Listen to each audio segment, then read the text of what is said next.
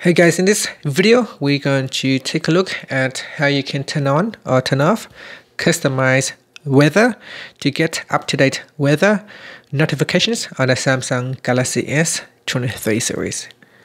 First, tap on the home button to go back to the home screen, and from the home screen, swipe down at the top.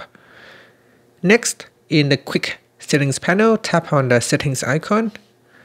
Then in here, we scroll down and tap on General Management. Next, scroll down to the bottom and tap on Customization Service.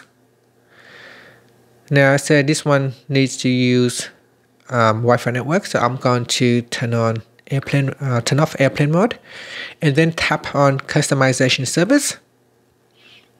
Next, we go down and then tap on Weather. So tap on the Weather toggle button to switch it on or turn it off.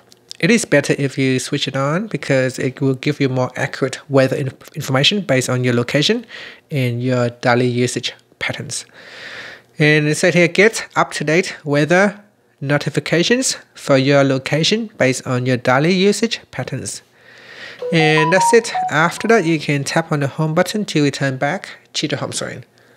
Thank you for watching this video. Please subscribe to my channel for more videos.